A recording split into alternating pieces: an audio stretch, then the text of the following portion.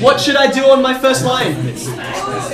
Okay, I'm going to expand the heck out of this. Okay, so Why do you expand? when I expand, how else did you do I it? just said sin x plus cos x to the power of... No. Okay, so let's give this a go, right? Now, E12. The reason why I'm going to expand is because, right? If I am integrating something, I'll give you an example. Okay. If I integrate something like this is the one I think there was a 2, but anyway. If I integrate something like this is no problem when I'm doing reverse chain rule, right? Because what I need to do to compensate for this is to multiply and divide by a series of constants, and they're okay. Constants are all good, right? However, if I then ask you to do this, right? We're kind of in a little bit more trouble because you can't just, to compensate here, what's the derivative of the inside function? 6x. It's going to be 6x squared. Now you cannot multiply or divide by variables because that's changing what's going on. It's like, this all is built upon limits, and it's like taking things in and out of the limits that the limit is kind of dependent on, right? So this is a bit of a problem. You'd have to expand this. You would have to expand this. Now in exactly the same way here, I could deal with it as is and do reverse chain rule if I had, say for this guy, I had the derivative on the inside function. But I do not, right? I have no choice but to expand. However, in this case, as you'll see, it comes out pretty nicely. Right? I'm going to get sine squared plus 2 cos sine plus cos squared. Is that okay? That's the perfect square. I can expand this too. What's this? This is minus 2 sine x cos x. And upon noticing this, I've got cancel, cancel, and what else is happening in there? I've got the Pythagorean identity, don't I? So I have the integral of 1 with respect to x, which of course is x. Plus a constant. Okay. Now, here I'm going in the reverse direction. So rather than taking advantage of expanding things out, I need to unexpand things. I need to say, hey, what's the identity that will compress this into an easier form? Cos squared minus sine squared. That's cos 2x, right? We did this one just now, in fact, right? So if you take this, which is in a disgusting form, and put it into this, which is an easy form, you can say, okay, great. I'm going to take advantage of reverse chain rule, and I'm fine. Okay? Now you get to this guy, okay? And you think, but wait, what do I do with this, okay? You don't have, it seems you don't have the pieces that you need in order to reform this, okay? Now, the clue is actually in the line before. That's kind of why I asked you to do that question, even though it's relatively trivial, okay? Cos 2x is a funny identity, cos 2x, because what it lands you on is this.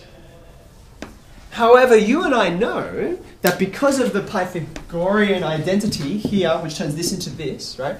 Sine squareds and cos squareds, I can exchange, they're not the same, they're not identical, obviously, but I can exchange them by using that identity. Namely, since sine squared plus cos squared is equal to 1, therefore, if I want to get rid of a sine squared or get rid of a cos squared, the way that I would do it is take one over to the other side, like say this, like that, and that allows me to switch it out and use a different identity. So in fact, there are 3 forms, and I hope you remember this when we first did the double angle identities. There are 3 forms of this expansion. Okay, the first one is the one that you just used there. Right? This is the standard one. But then from this, you get 2 other ones based on do you want sine squareds or do you want cos squareds. Okay. Now in this case, I want cos squareds, but let's just rehearse both of them for the sake of it. Here, if I wanted to change everything into sine squareds, I would get rid of this by using this. Do you see that? Is that okay? So this is going to become 1 minus sine squared, and I've got another minus sine squared, so it's going to be 1 minus 2 sine squared. So that's fine. If in case I want to do the other thing, which is what I want here, I'm going to instead get rid of this guy, right? That would mean sine squared is 1 minus cos squared. So if I sub out this guy, it'll be cos squared, take away 1, plus cos squared, because there's a double negative happening there, right? So since it's plus, I'm going to get 2 of them minus 1. Does that make sense? Okay, now I'm still not there. I don't have this there. So what am I going to have to do to turn that into this? So I've got some choices. I can either rearrange here or I can rearrange there. Okay. I think just for this example, I'm going to rearrange here so you can see and I don't cloud the integration happening. So if I've got, now maybe you want to write this with me. Okay. This is my new starting point.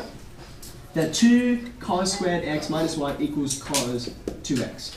Essentially what I want is cos squared x as a function of cos 2x. Right now I have it in reverse. Okay? So all I need to do is change the subject. That's not hard. I'm going to add 1 to both sides. And then I'm going to divide by 2. It'll be really cheap while I'm doing it. Okay, there you go. So having written that, I'm going to take advantage of that identity here to integrate this. Okay? So this is going to be the integral of this. I can take that half out, I guess. That's not really relevant. And now I proceed just as I did before. I've done the same integrand like 3 times today, right? I've got the half out the front. What does the cos 2x turn into? Yep, a half sine 2x. Sine 2x. And then what does the 1 turn into? Also done this integral just now, right? That plus c. Okay. I can simplify a little bit here with the fractions there. It doesn't matter all that much. I suppose I'll probably do this. But that step is not that important. All the real action has happened up here. Does that make sense? Now, what I encourage you to do, when you encounter questions like this, and you'll encounter them all the time, I could have just as easily asked you to do this. Right? In fact, that might be worth doing just now to see if you worked out how that process went. I tended to write this. Like, as a student, I tended to write this because I never screwed that up. Right? These two, I sometimes got them in reverse order. I was like, is it 1 minus 2 or 2 minus 1? I always got these wrong if I tried to memorize them, and there were just more things to memorize. So I tended to write this and then do whichever one I needed to based on the question. If your memory is more awesome than mine, then feel free to go ahead and memorize this and go from there. You'll be faster, but if you memorize it wrong, you are in some trouble. Okay?